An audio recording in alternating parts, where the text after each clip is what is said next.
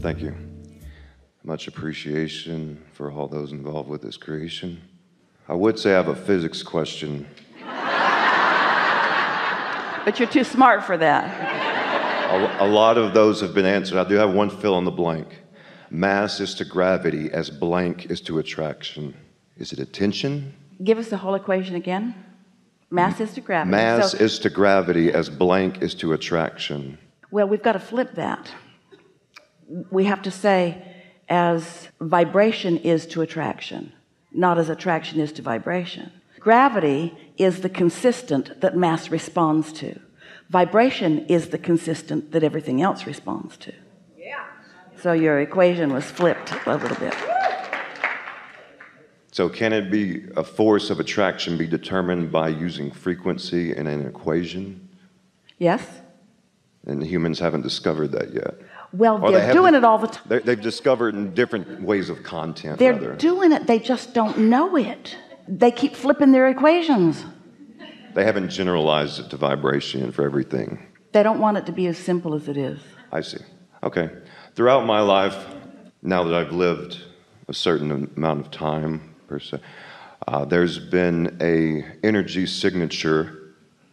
This energy signature could be described as a spectrum oscillating back and forth, such as a sine wave.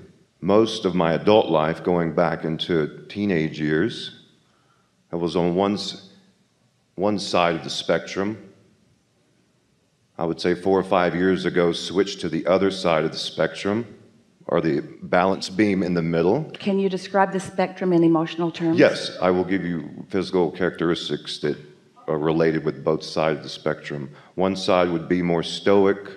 Some may say focused, although focus is always on both sides. Can you hold your thought just for a moment there? Yes. We want to go back and talk all over what you're talking about.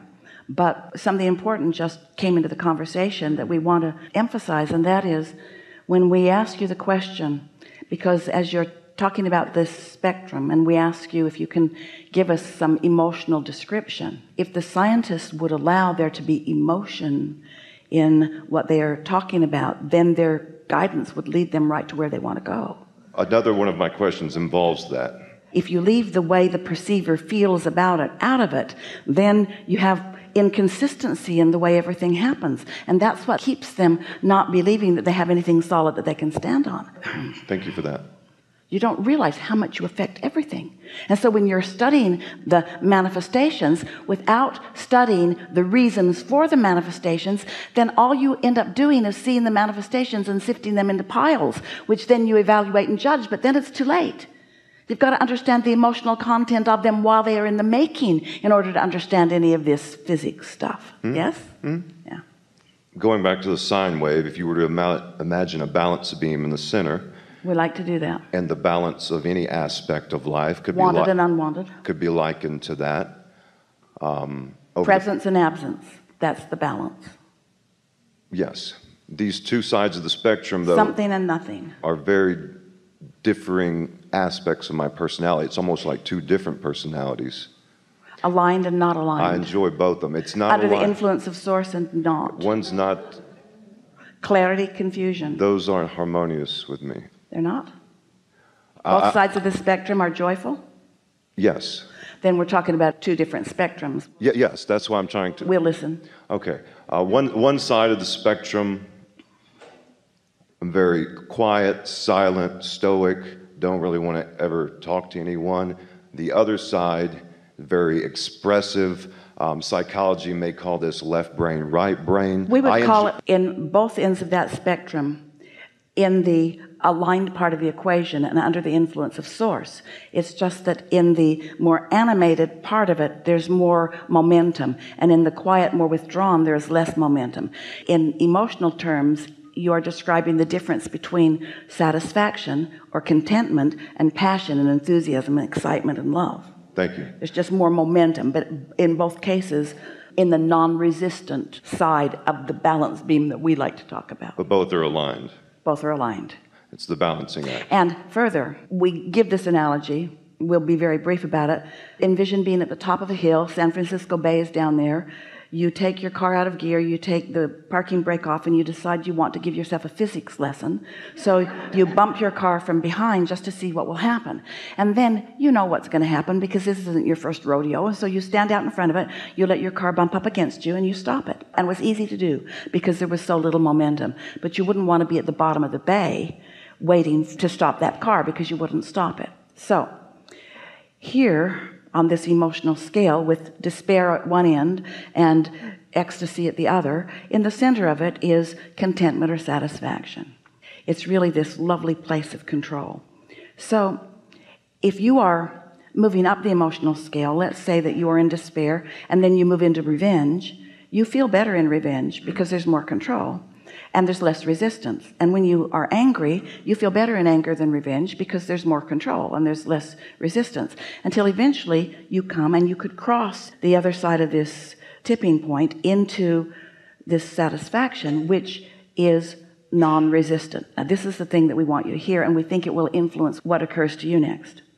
Once you move into non-resistance, now you are under the influence of that broader knowing of all of the momentum of what your inner being knows. So in the absence of resistance, now the speed, and we mean by speed in this case the amount of time it takes to move from contentment all the way up into some powerful, exhilarating emotion, is very, very quick, because in the absence of resistance, things pick up speed really, really quickly. Continue. Focusing in on something a little more personal, on the passionate end of the spectrum. I spoke to you back in April in Atlanta, speaking about voice and physical exercises relating to consciousness. Since then, I've been simply keeping myself open to opportunities for harnessing and grounding in that passionate energy into something formable. In other words, you've been keeping yourself open to impulses. Yes. You have a lot of really good words. An impulse came open to try acting. That's something I've never done before. A path quickly opened up. I went to an audition, and I'm in a play in my hometown.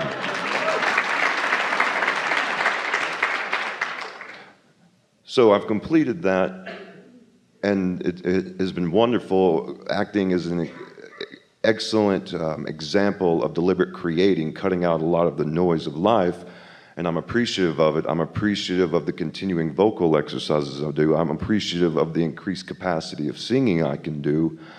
I'm sensing a vibration within me that wants to hone in on something very specific that when I do it, I almost lose all awareness of like everyday life, something that would be labeled as creative genius.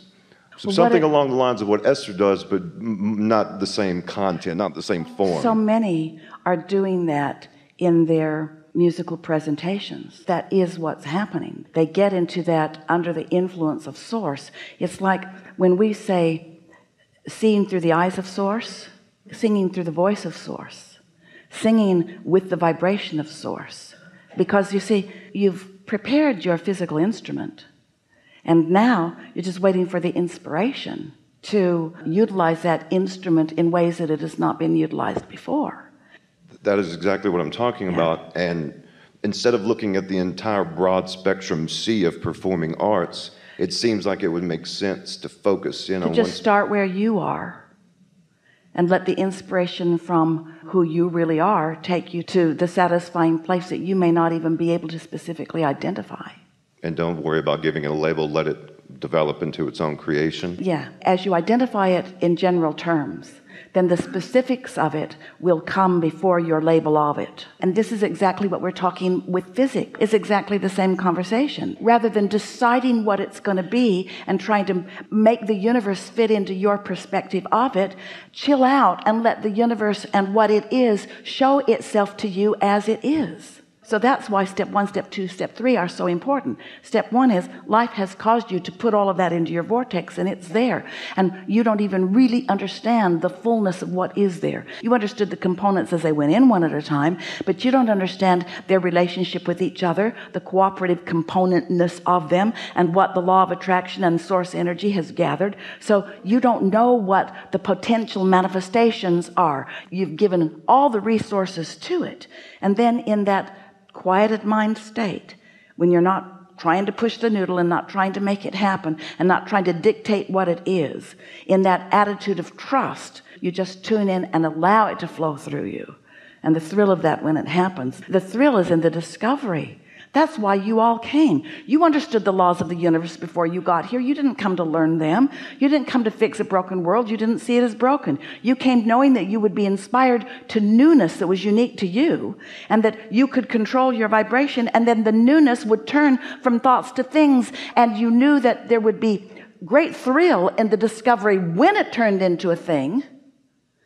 You also knew that it would be way fun along the way. And so this is what we can sense just a little bit with you. We want there to be satisfaction in nothingness before there's somethingness.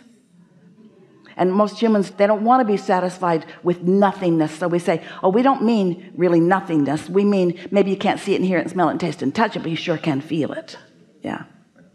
When I listened back to my recording from April, I said to myself the first time I heard it, I was speaking directly from my source when I came up here and started speaking to you. Why is it that I am still in full consciousness and believe I am doing that, and Esther is not, and she kind of blanks out where... Well, it's not that different. She's not blanking out. She's busy. Is it focus you're talking about? I can sense that focus happening within me. Yeah. It's not that she's not hearing this. And when she goes to dinner with friends and they talk about what happened, she has almost full recall, not because she's remembering it, but because it begins occurring again all over again. And so the best way to allow that focus to increase in my own being, however I want to express that in a creative, expressive don't way. You just really, as you acknowledge the existence of your inner being and its evolution and expansion that has been provided by your life experience, even in this life, don't you want all of that knowing to flow through you in a seamless way where there's no resistance within you, so that the whole of you is present in the now? Ooh, that's what it is. But you don't get there by saying it's not happening. And you don't get there by saying it's not happening enough. You get there by saying, I'm so satisfied, I'm so satisfied, I'm so satisfied. And as you practice that neutral place of non-resistance, then you just begin having more and more of those experiences until you just expect to be satisfied, and you expect to be brilliant, and you expect ideas to flow, and you expect things to turn out well for you. You expect to be in the right place at the right time. You just expect to feel good. You just expect life to be delicious every step along the way. And let's be real about this, friends. This turning thoughts to things, every moment is a manifestation. So in every moment, thoughts are turning to things. Look at the things that have turned out with this. Look at this. Look at us all here in this magnificent place having this wonderful conversation. This is manifestation. Every moment is. Every moment is a manifestation over which you have so much more control than most of you acknowledge. It's wonderful. Thank you. I have one technical question. It relates to something you said earlier. I'm sure you're aware of this if I mention it. A man that has transitioned by the name of David Hawkins established what he called consciousness scale by means of kinesiological muscle testing in humans. Familiar with it? Yes. 0 to 1,000 logarithmic scale. To some extent. Okay. We're receiving it from you as you are aware of it. Creations, he defined or labeled a number of creations with a consciousness from 0 to 1,000 ideas, people of the past, human emotions to be included, similar to the human emotion scale from Askin and is given. It would, and they're attached to a number. Would that be a way to numerate human emotions in order to manipulate them mathematically and discover more about? Yes. This is a really good time for a segment of refreshment.